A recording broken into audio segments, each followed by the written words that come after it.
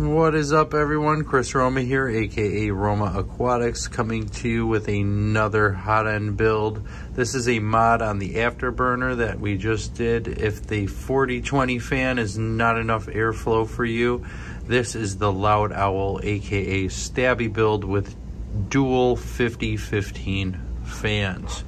I was able to pick up a 4-pack of the 24-volt 50-15 fans on Amazon for about $10 each. These parts are available on Thingiverse. I added my own gasket, which is why you see some glue on here and whatnot. We'll talk about that as we get to it. Let's get into this video. First things first, if you haven't seen the Afterburner build, you're going to need to watch that because the bottom here is from that video, and I'm not going to show how to do that in this video.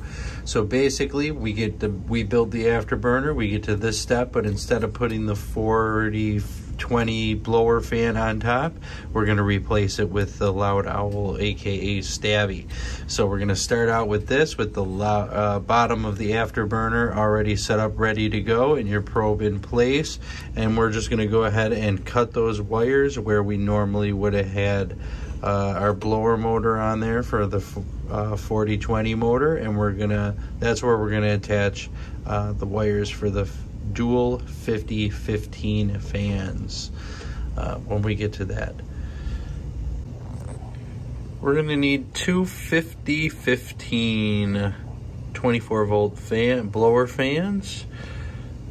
As I said, I got a 4-pack on Amazon for about $10. They look like this. We're going to be taking the cover off of this and doing some modifications. We need to clip off these eye nubs. And what we're going to use for that is this, there's a cutting tool provided in the STLs that you can print out. And this is basically a pattern that you can use for the cuts that we're going to need to do on the fans here. So to prep the fan, what we're going to need to do is take this cover off, and you could squeeze it and whatnot to get it off, but we're going to need these snips anyways. They're already in my hand, so we might as well just cut these clips off because it's just easier, and we're not going to need them anyway, so why not just get rid of them. We're going to need to smooth it out anyway, so this cover should just pop off real nice then. We don't need that anymore. This is the part we're after. So we're gonna need to smooth this out pretty nice. You'll see what I mean in a minute. But basically, this wire, we don't need this adapter, but leave yourself plenty of room. We might as well cut the adapter off now while we have the snip in our hands. And we're gonna need this cutting tool that we printed. So what we're going to do is we're going to put the wire through the square on that cutting tool, pull it up and through, and we're going to get that nice and lined up on the back there. Push it, hold it nice and tight. It kind of lines up with that little eye socket there. And you can see everything that's not covered in white is what we need to cut off. And we're just going to use our snips for this. Seems a little intimidating, but it's actually a lot easier than it seems. So what we're going to do is come in at an angle here, snip, snip.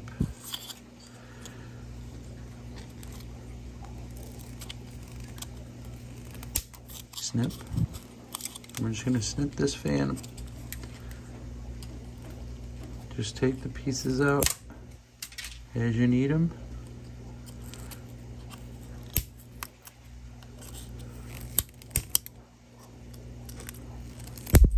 And you basically just keep working nice and slow. Take your pieces out nice and slowly. Just follow the pattern.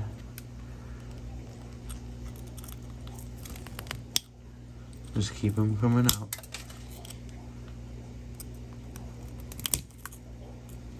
Nice and slow. No reason to be in a rush. Just take it out in nice small little chunks.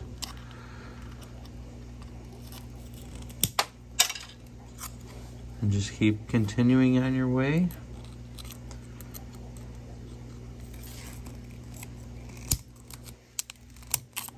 until you get the whole thing off.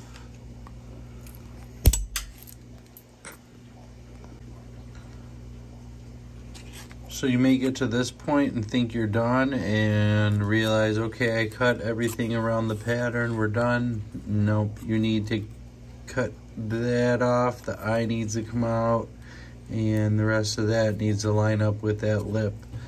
So you basically need to keep going, something like this.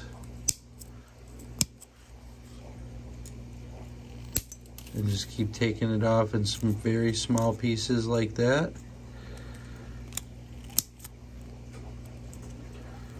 Just work your way around until the fan lines up with the cutting tool. So when you're actually done, you should have something that looks like this.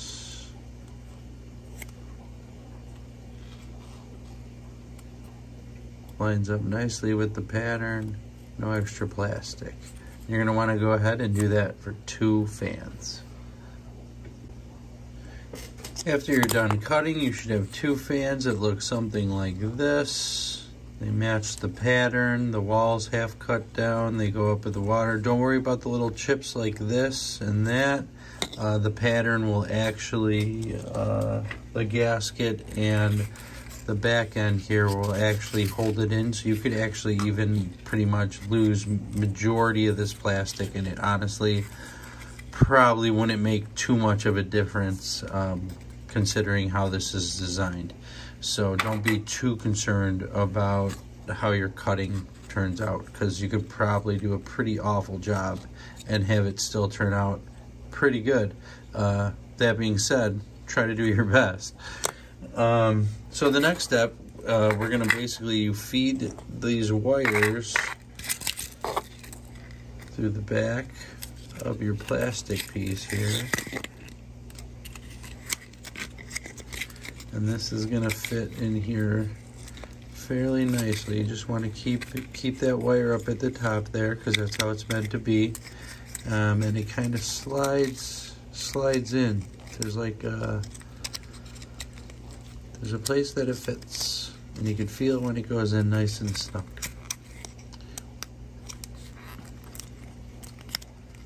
Not quite. Oh, there it goes. All right, so that fan is nice and snug, and we're just going to go ahead and do that with the other one. You just put the wire through the hole, slide it in kind of sideways, and you'll feel when it snugs up nicely.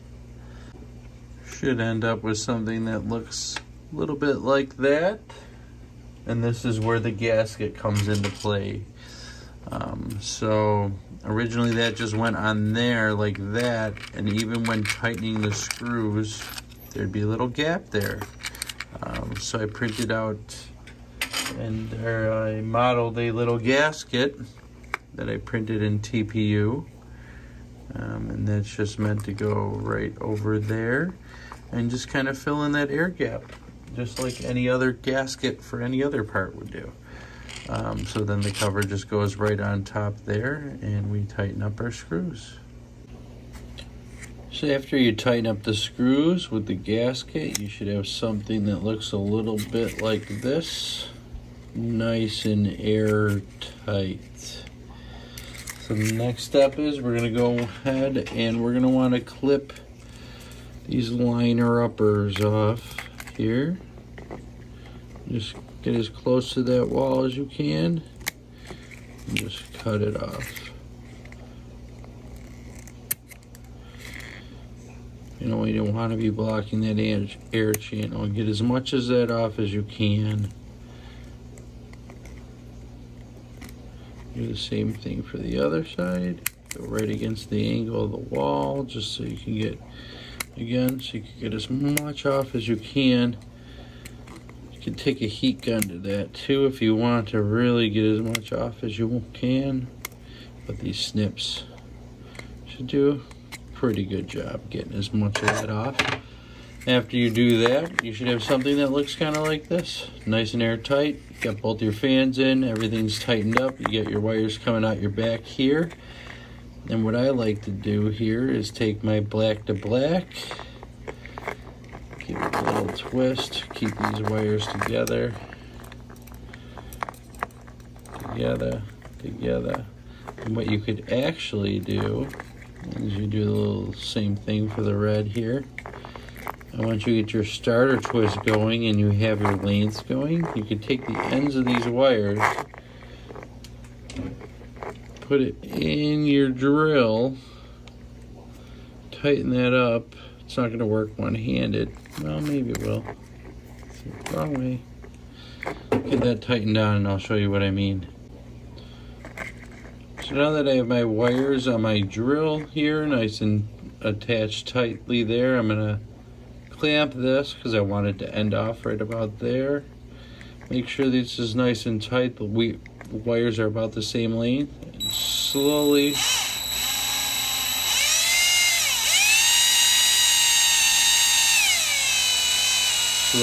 now you can slowly start releasing tension on your fingers.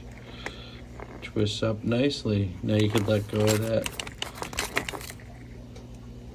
And you have nicely wound wires.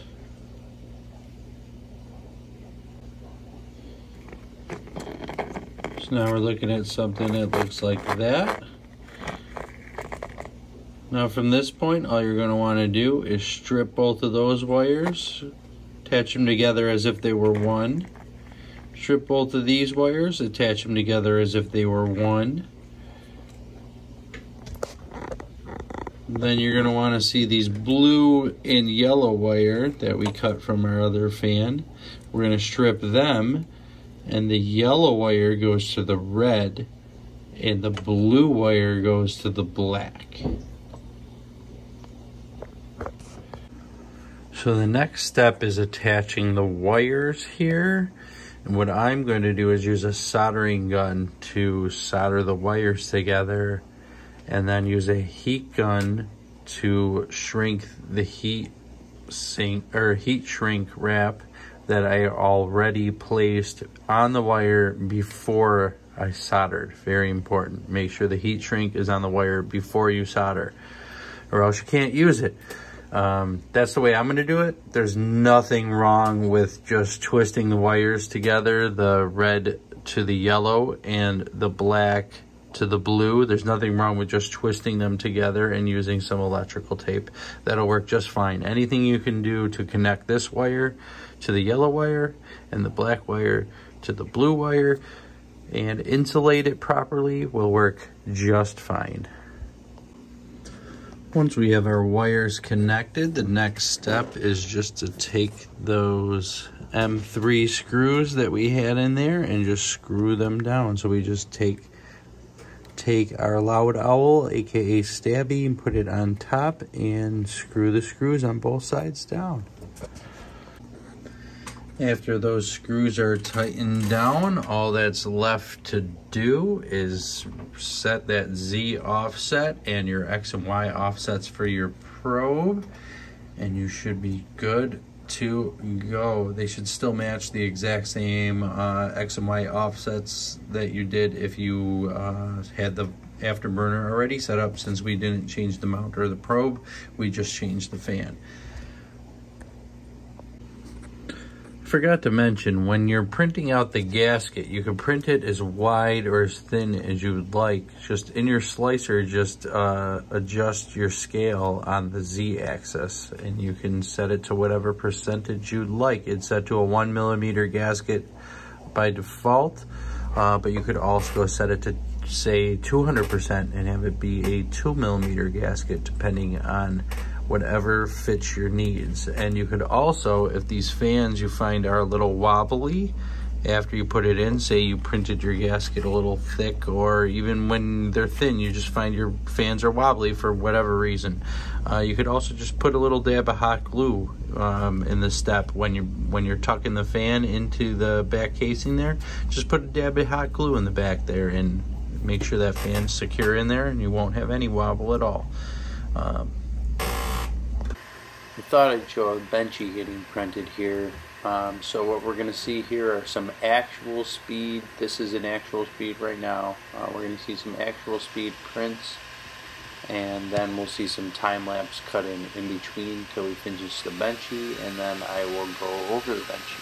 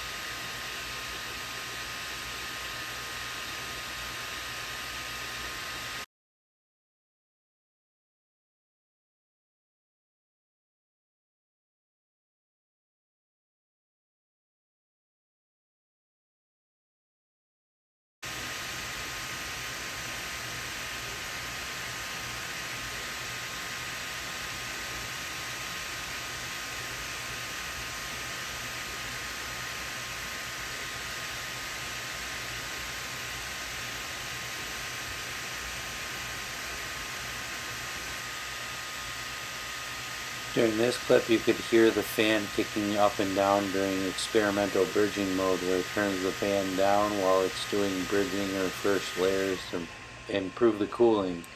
Listen carefully.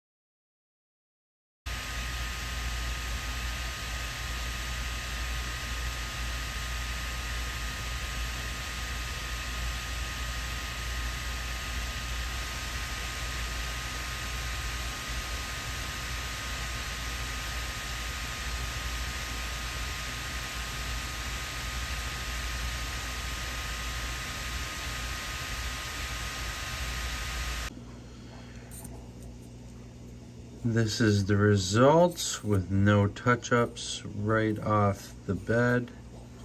Fairly happy with it for that speed. We are going at 100 millimeters per second across the board, so basically almost equivalent to basically 200 millimeters per second because we were doing 100 millimeters per second walls and infill and everything else all straight down the line 100, and that is at 1200 acceleration. Overhangs look really great, basically perfect. Can't have any complaints about those overhangs whatsoever. Even in the light, trying to find some flaws. Very nice. There's a little bit of a flaw there, but at that speed, can we really complain about that? The bridging looks absolutely fantastic, which is what we're testing, bridging and overhangs with this cooling. Look at that side, actually looks better than the other side. And these bridges and overhangs look absolutely fantastic. Can't complain about that at all. Chimney looks amazing. Roof looks great. Everything looks great. I cannot complain about this Benchy at all, especially at those speeds. Rome Aquatics out.